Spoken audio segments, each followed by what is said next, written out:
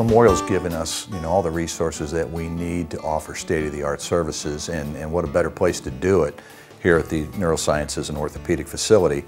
Everybody's located here, so we have the neurosurgeon, sports medicine, soon to be a physiatrist here, the orthopedic surgeon specializing in hips, knees, hands, and every service that you can possibly imagine right here under one roof. What's happening in hands and shoulders is it's become a very specific, individual field within our whole profession. So we have a staff specifically set up and educated to handle all those types of shoulder patients.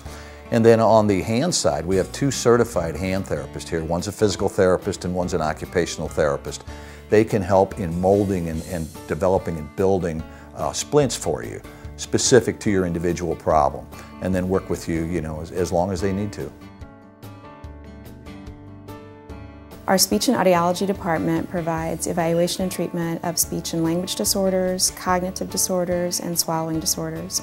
Our audiology area provides full evaluation of hearing as well. We see patients with neuromuscular disorders, we see patients that have had strokes, head injury, and so we basically work to improve their communication skills as much as possible.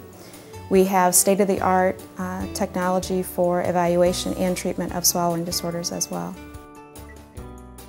I got lined up with Diana to do some speech therapy, and through her strategies and techniques that she has taught me, within 6 months of practicing those strategies and that, I noticed my voice quality was a lot better, back to normal, almost what it was like before. First of all, our clinical coordinator, Heidi Hoskins, is very up to date. She's a WashU grad, and she was very instrumental in getting Saebo and Bioness introduced into our facility here.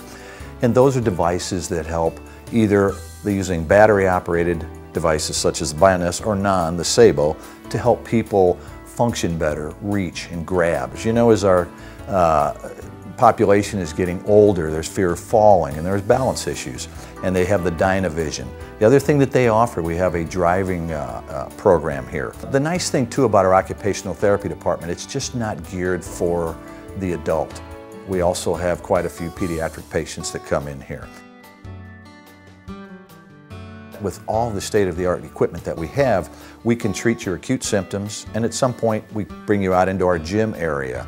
We've got all the latest equipment you can possibly imagine for exercise. The other thing we have too is that we have aquatic therapy. And again, that's something shared by adults and by children.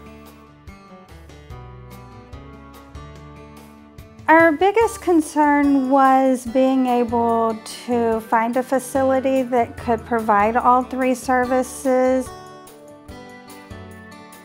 A lot of times OT and PT coordinates a lot of their things together so that they're working on kind of the same thing that, we'll use some strengthening and some endurance in with the fine motor planning and that type thing. Sometimes they co-treat with speech and OT so that they're reinforcing the speech skills during the occupational setting as well. So they've been great at just kind of combining everything and looking at the overall picture. They were phenomenal when we transitioned into kindergarten, of working their magic of getting us scheduled so that we could do everything at one time and not have to miss multiple days of school and that type thing. So they've done a great job with that. We're very proud of the fact that once you're seen by Memorial Rehab Services here, that we don't see 2 or 3 patients at the same time. If I'm seeing you for whatever problem you're having, a shoulder, elbow, knee problem, or post-stroke, you're going to see your therapist one-on-one for 45 minutes to an hour. We're not juggling around, we're focusing strictly and solely on your recovery. And we have found that to be very beneficial.